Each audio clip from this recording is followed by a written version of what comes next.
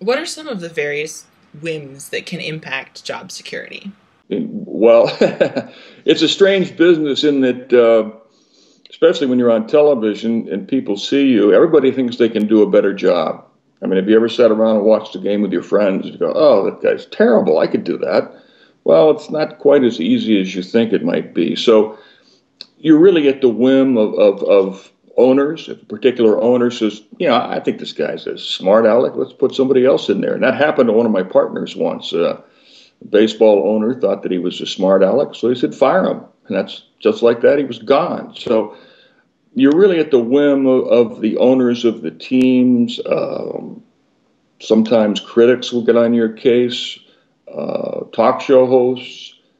Again, getting back to social media now, there are Twitter tweets all the time about, oh, this guy's terrible or this guy's great or whatever. I think what you have to do, though, is you kind of put on the blinders and just look straight ahead and do the best job you can. Don't try to please people. I learned that early on. Just be yourself. I think that's what makes broadcasters successful. If you can just be yourself on the air. Sounds easy, but it's not. But, don't try to please everybody. Just prepare, go out, and do the best job you can do.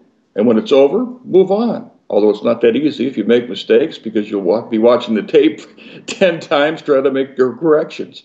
But, yeah, you're at the whim of a lot of people.